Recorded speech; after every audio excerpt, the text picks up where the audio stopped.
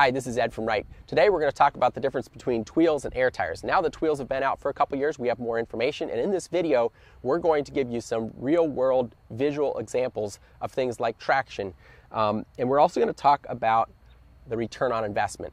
In some cases, Tweels might make a lot of sense for you, in some cases they might not. And we're going to talk about the dollars and cents of if Tweels are justified for your business. So let's first talk about how a Tweel is made. Tweel has a hub. It's a metal hub like a typical wheel, and it has 4 or 5 lugs for a lawnmower application. And there's several different offsets here. And there's a set of spokes. Now the spokes on the top are under tension, and so the weight of the vehicle is hanging on these upper spokes. The spokes don't have any compressive strength. They're not supposed to. They're designed to relax like this. And the spokes on the side are under tension, keeping the wheel from becoming elliptical.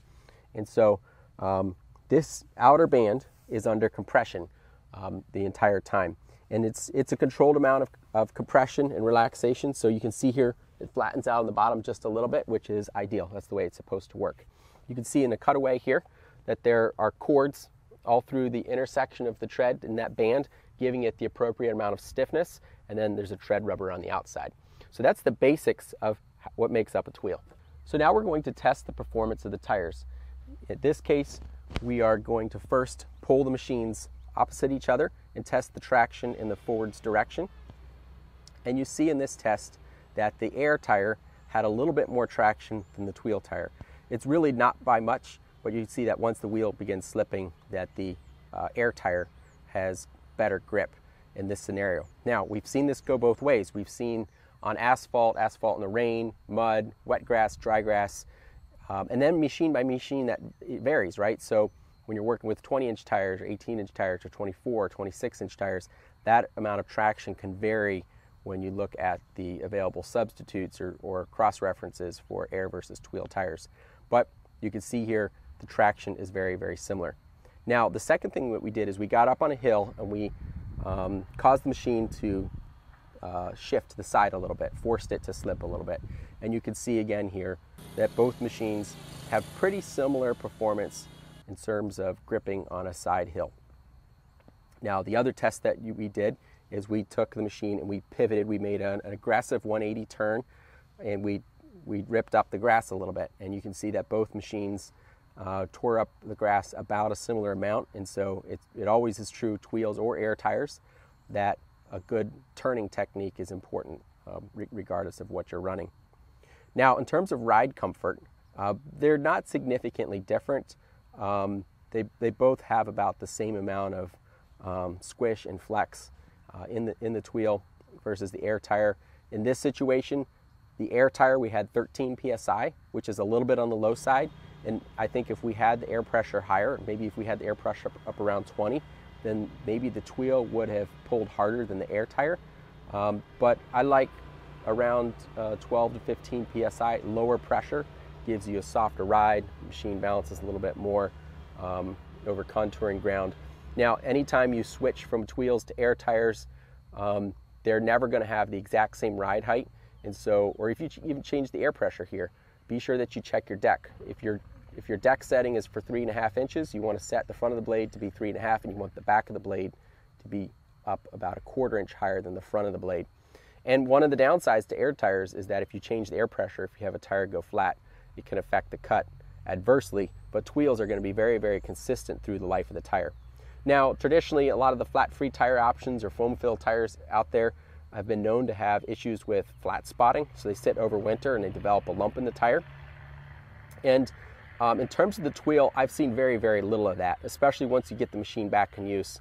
I have seen very little to no flat spotting of the tire, which is great. Now, let's talk about ground contact or ground pressure. And you can see here with the Tweel, now both these tires have different nominal sizes.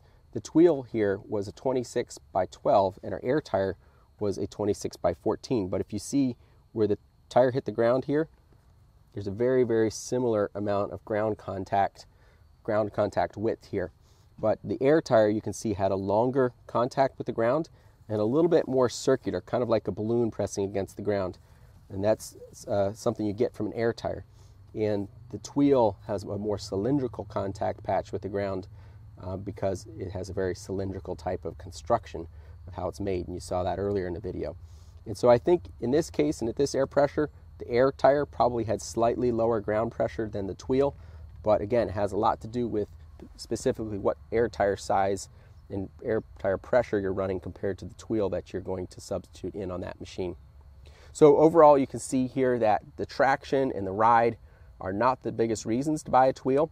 They're very close in performance in those regards, and it's really more about the business case. All right, so now let's talk about the business case or the return on investment in buying Tweels, and that's where the benefit of Tweels really shines. That's really the biggest reason that you might want to look at buying Tweels for your mower. Now, before I get to that, let me first say that it seems that most Tweels last about 3,000 hours, which is pretty long. Actually, in a lot of cases, probably a little bit longer than the first engine might last. That also means that if you buy your machine, you run it, let's say 2,000 hours and you trade it in or you sell the machine, the fact that it has Tweels on it that still have some tread left on it will help give you a good residual versus trying to sell a machine or trade in a machine that has tires that are worn down and that would have to be replaced in order to get good value on that sale, or would be something that someone would use to bring you down on your price. So Tweels do affect your residual, and they last a really long time, and in many cases is longer than the amount of time that the first owner or you might own the machine before trading or selling it. Now, for a bigger machine like this with 26-inch Tweels, it might cost around $1,500 to equip your machine with Tweels. On a smaller machine, that might be closer to the $1,000 range. Really depends on the tire size. And so that is quite expensive for wheels, but eventually, if you look at total life cycle cost, which is a lot of how we design our machines and we look at equipment, you have a lower net present value of buying Tweels than running the air tires. So you might go through 4 or 5 sets of air tires over that time period, which has an expense to itself. You got to take the machine out of use to get the tires swapped out. It's just another thing to think about. And with Tweels, it's one and done. You put the Tweels on there and your cutter deck pitch will be perfect. You never have to think about it or pull the machine out of service. And then really the very, very biggest factor in this is that every time you get a flat tire, it's always at the worst time possible. It's when you have just about finished your route. You might lose a job on that day. And so the factor here is the opportunity cost, the earnings, the missed earnings when you have a flat tire slowing you down or causing you to leave late in the morning or, run off a job site to go get air or whatever is involved in the worst case scenario. And I think this is one thing that we've definitely seen. If you're working as an owner operator, you can typically work fairly efficiently around a flat tire. You carry a plug kit with you, maybe a small compressor. You make it work. You shift things around. You flex, and you solve the problem.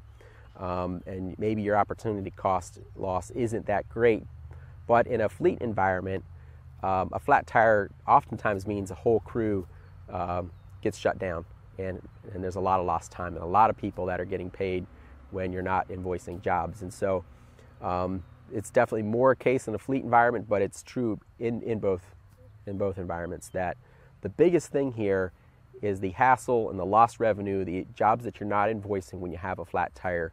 And you're going to have a lot of flat tires over the span of about, say, 3,000 hours, which is about the life of the Tweel that we were talking about here. So although those Tweels might cost you about $1,500, it's quite likely that it'll save you somewhere between at least $1,500 and maybe even up to $3,000 if you look at the lost revenues associated with the number of flats that you get over that time period. And so that's really, really where the savings is. Now, when you look at the expense of something like this, it's important to look at your cash flow. So you could buy Tweels with cash, you might finance the machine, and either way is fine, but this is a form of thinking that I think is valuable. If you were to buy Tweels with your mower, which if you buy Tweels from Wright, there's 2 advantages if you buy Tweels from us through our dealership when you buy the mower new. One is that you can finance the Tweels with the mower in most cases. And the second is that we add our warranty to the Tweels if you buy them through us. if you buy Tweels through us, they won't be necessarily the cheapest option, but they'll be very close. But you'll get our warranty, and we'll typically go a lot farther than a component manufacturer.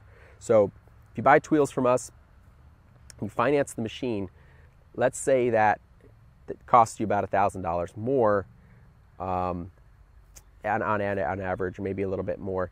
That means that your monthly payment for that machine over 4 years will be probably around $22 more, something like that, a month. And so if you can avoid that amount of downtime on a monthly basis of messing with this stuff, then obviously it's an expense worth justifying. If you don't believe that you're going to save that much per month, then not. Now, the reality of whether you finance it or you don't finance it is beside the point. But if you look at it from that scenario, maybe that decision becomes clear to you. But I can definitely tell you, if you buy Tweels, you're going to save money in the long haul. You're going to get better on your residual. You're going to have less lost production and jobs that you could be invoicing. Those are some of the biggest factors for Tweels. Traction is very comparable, but that's not necessarily the deciding point in most cases. Anyhow, I hope this video is helpful to you. If you got any questions about Tweels, by all means, let us know. Check our website if you're interested in exactly what Tweels fit up on what mowers. Hope you have a great season.